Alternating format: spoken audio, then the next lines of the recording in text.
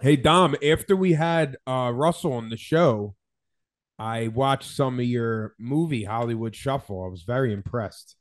Why you didn't know I was on that? Well, I'd never seen the movie. I was born in 1986, and the movie I think was made in 87 or 89. I forget.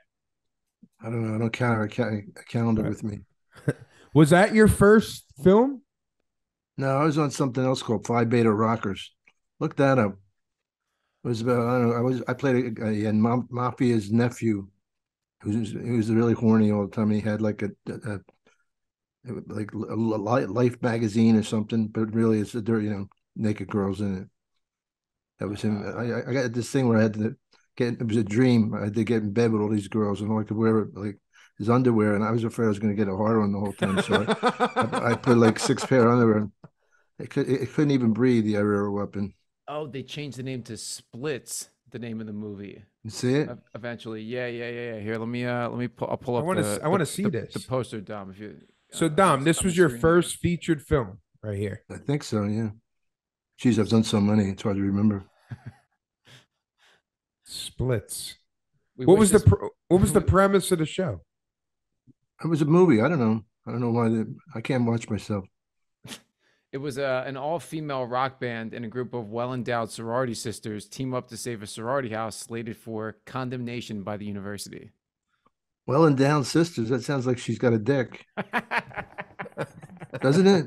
Chicks Yeah, with kind of. dicks. Yeah.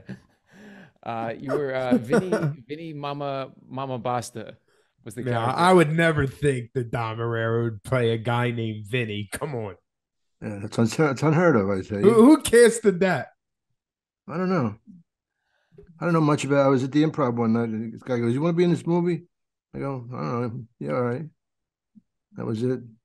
Is that the I like same thing that happened with like Hollywood Shuffle and a lot of Hollywood Shuffle. I was watching a basketball game, Georgetown against Villanova. Mhm. Robert Townsend, you know who he is. Yep. I He don't think makes some so. movies and stuff.